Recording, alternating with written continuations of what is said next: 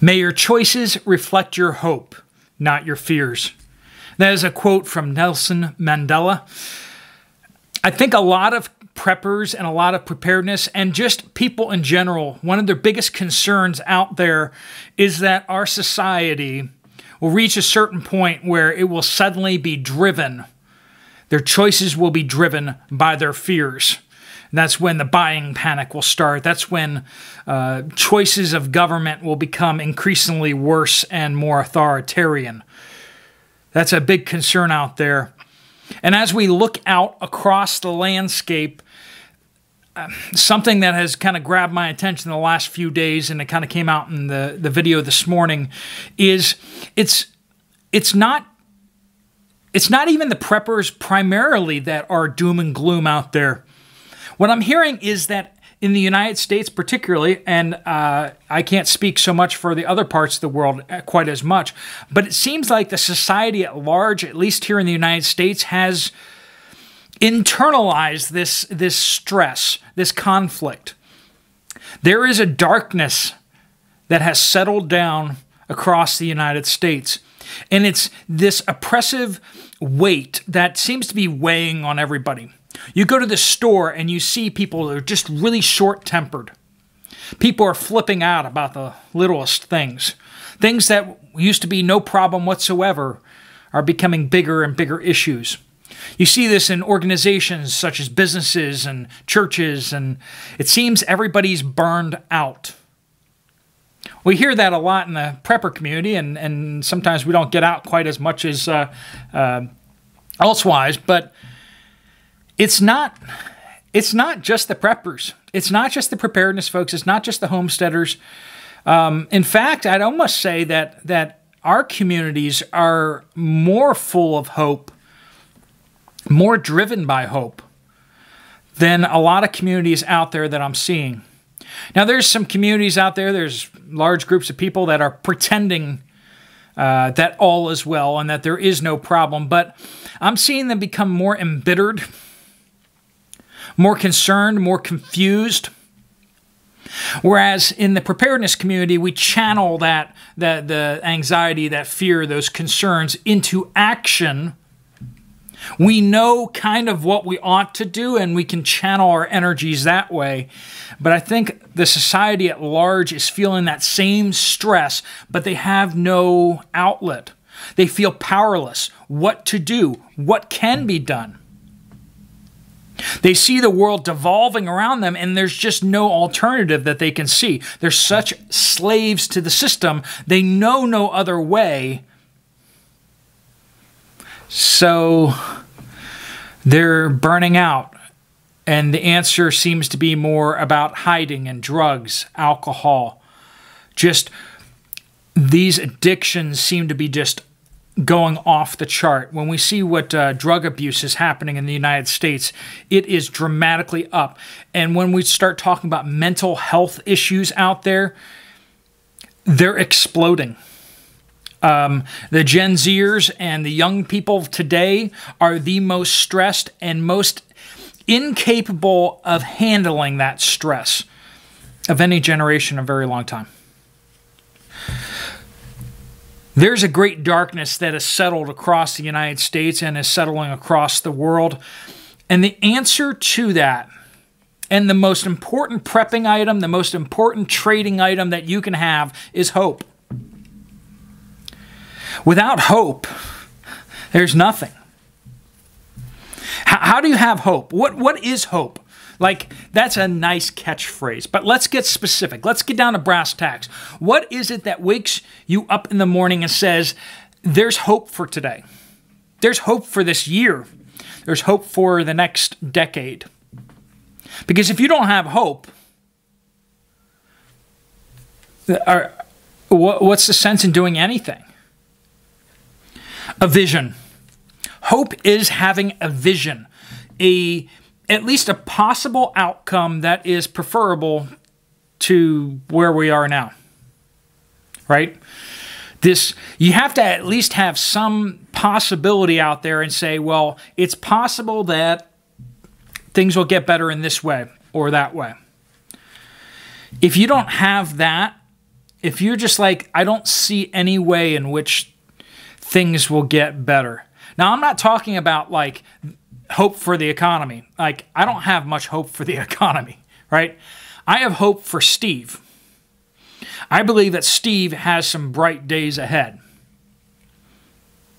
Now, those may mean me working my tail off here on my property, trying to grow food for myself and struggling to survive, but I believe that there will be meaning and purpose in that, and I believe that as I become a better person and develop relationships with people at a deeper level and get to meet new people and interact with them, I believe that those days will be good days. There will be good moments ahead, and ultimately, spiritually speaking, I look forward to spending eternity in a place called heaven with my Lord and Savior Jesus. But you have to have a vision, right? If there isn't even a possibility on your radar of something good on the horizon, it may be very far off on the horizon, and sometimes you can be driven by this outlandish hope. When you look at prisoners of war that escaped, they knew that they had very long odds, but yet they pressed on and they persevered and were inspired by them. They didn't necessarily have a certainty that what they were trying to accomplish would be accomplished, but what they did know was that they had this vision for how things could be better. So first you need vision. The second thing is you need an assurance. You need some sort of belief that there's either some force at work for your good, or whether there is some possibility that things will get better. It needs to be probable, right? You need to believe that the energy and effort that you're going to have to expend to get there is going to be worth it. It's going to pay it off in the end, right? So, what is your hope? What is the hope? What is the vision that is fueling that hope? What do you see in the future that drives you to believe that all the effort that you're putting forward is worth it? Perhaps you're seeing your family sitting around a candle in the dark, eating food, even in the darkest days. Getting to see your kids grow up, see who they'll become. Perhaps it's to see the people that you will be able to help, the new relationships that you're able to build in the future. Perhaps it is this vision for rebuilding or reclaiming your country. Maybe building your own little country. I don't know. But you need to have some sort of vision. What is your purpose? I talk about this a lot because you can stockpile all the stuff you want. You can grow the garden. You can do all that. But you need to have this hope. And not only that, but you need to be able to communicate this to others, because other people around you need hope. We talk about that a lot here about, how do you get loved ones and friends and family members onto preparing for dark times ahead. And we often focus on, well, you need to tell them how bad it is, how gloomy it is. I'm starting to question the idea that we need to communicate to them how bad things are, because I'm starting to see more and more, it seems like people are starting to understand how bad things are. But it almost seems like they don't believe that it will be worth it. And so that's why I think the self-sufficiency, the gardening, there's the quote that he who plants seeds plants happiness, right? Because gardening is happiness. And we find that all, I'm doing my best out there with my garden. I was just out there just watering it just now. And I look at these trees that I've put in the ground. I look at the zucchinis and the habanero plants and the tomato plants, and I have hope for them. and they give me a joy. They give me a joy seeing the things that seem to be taking root so far. Hopefully they don't die on me and leave me disappointed. But how do we how do we communicate hope to people? Because fear doesn't always drive people to the right action. Fear can move you, but it can move you in the wrong direction. People who are afraid right now, who have lost connection, a lot of them are fleeing into drugs and alcohol and many other harmful things, right? That's not prepping, that's not being prepared, and that's not moving towards a more positive future. What happens when the whole grid comes crashing down? What happens when people go running to the store and they find no food? They're going to have to do a gut check because they're going to be facing some serious hard work and some hard times. I know you warned them. You warned them. And they should have listened to you. But they're going to find themselves in a very difficult situation, and they're going to have questions of how and what to do. But they're going to have to ask themselves a more fundamental reason of, is it going to be worth it? Now, when they get hungry, they're going to find a lot more motivation than they thought they had. But initially, at first, in disaster scenarios, in collapses of society, a lot of times other societies have found a lot of hope and a lot of purpose in their family structures, their clans.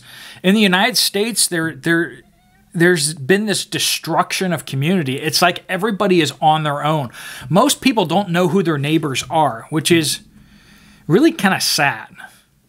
They don't have friends and family that are right next door. They don't have people to lean on. With that, how many of them are actually going to decide to knuckle down and actually do the hard work to survive?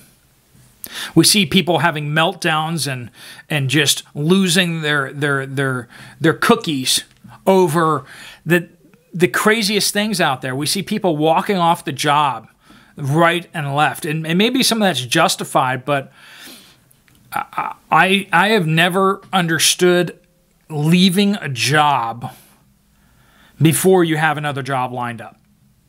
Like, I was taught differently than that. I was told, suck it up, buttercup. Start applying to other jobs, right? Don't just jump work, because what happens if something doesn't come through? We need to provide hope to people. And so a lot of people are out there like, I only have so much food. I don't have anything to share with other people. And I keep saying, you have so much to share. You have so much knowledge and wisdom.